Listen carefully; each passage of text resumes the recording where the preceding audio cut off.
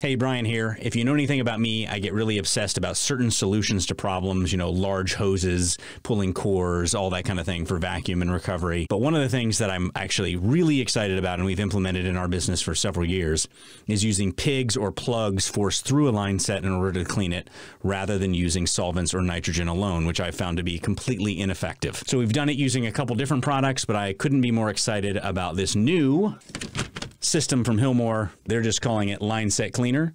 The name is pretty straightforward, but they've done it in a really elegant way, and they've worked on the design in order to optimize everything that you need in order to clean a line set easily, whether you're just using the pig or whether you're also using a chemical ahead of it to ensure that you get really good cleaning of a line set, as well as making sure you don't leave any residual. All right, so let's take a look at what is in this bad boy. It's a really nice case. That's the first thing that I notice, is that it's all together,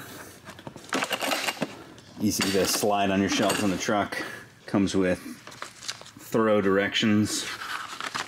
One of the things that they've tested is the pressure. They suggest using 60 psi, and if it doesn't go through, to just force it back the other way, because then the restriction is too great. It's nice that they've sort of clarified some of that. First thing you're going to notice is the launcher that they use to push the plugs through to clean the line set.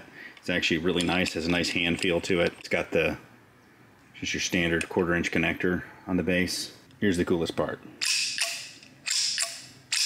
That's where you insert the plug or pig, whatever you want to call it. Pig is actually the technical name. Then you attach the appropriate size. They're all clearly marked with the size of tubing that goes on it. They all have a constant tension clamp that attaches this piece of flexible tubing to the actual adapter.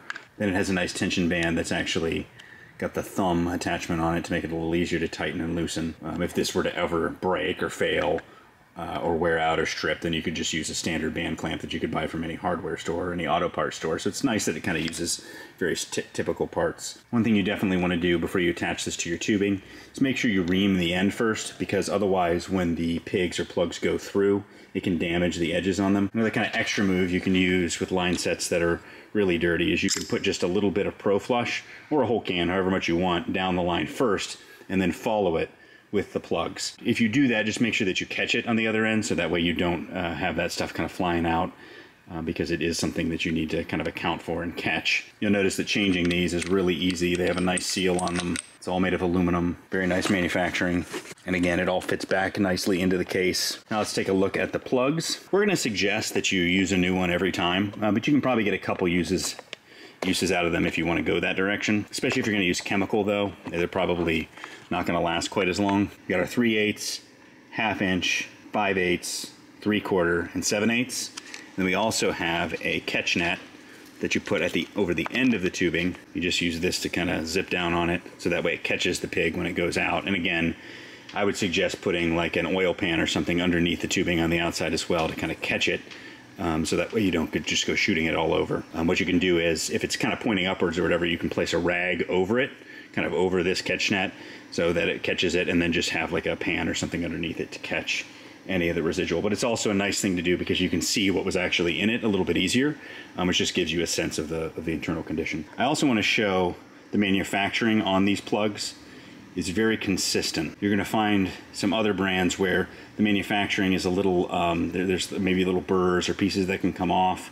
And again, not necessarily a big deal as long as it all gets blown out, but we don't want to leave any pieces inside the system. And so having nice, firm plugs that still are, still can flex, but are manufactured very smooth is advantageous. So that way we don't leave anything in the lines. It also lasts longer that way too. But the nice thing about this is going to do a much better job than just using a flush or a nitrogen alone. And it's also going to make sure that all that residual is actually removed from the lines. If you've done it before with flushes or nitrogen, you'll notice that a lot of times nothing comes out. Trust me, when you use this Lineset Cleaner Kit, you're going to find a lot more stuff comes out of the lines. So that's it.